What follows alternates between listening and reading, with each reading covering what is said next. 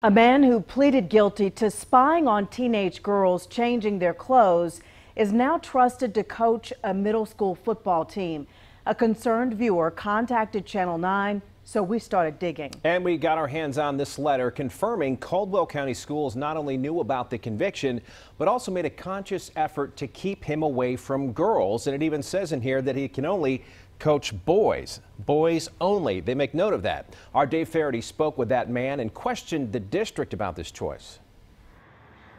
Yeah, Scott, we found out from the school district this afternoon that they do background checks on all their coaches, including volunteer coaches. In this case, the former teacher appealed the decision and then was granted permission to coach as a volunteer.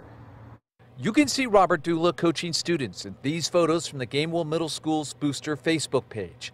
Until 2003, he worked for Caldwell County Schools as a masonry teacher at High Brighton High School.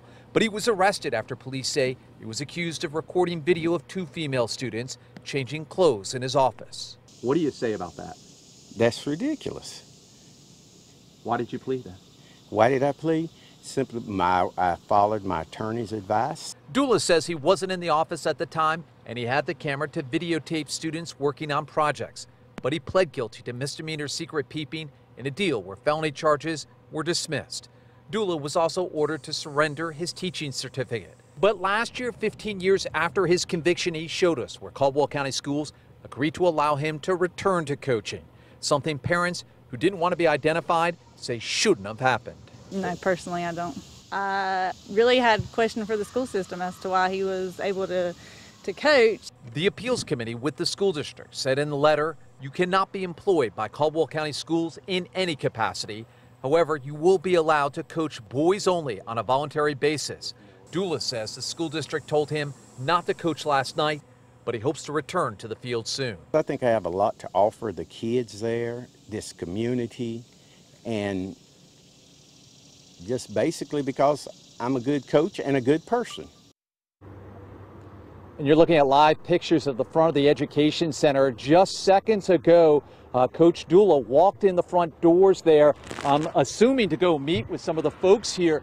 This afternoon, we did get a release from the school district. It was text to me. The school system, it says, is actively evaluating Mr. Dula's eligibility to continue volunteering over at that middle school. Back to you, Scott.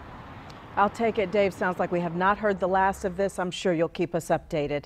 And we did check the requirements for school volunteers in Caldwell County, and only what is called level 3 volunteers are required to go through background checks. Now that includes coaches, chaperones, math and reading tutors as well. The district website says they have to have an approved criminal background check before an assignment begins.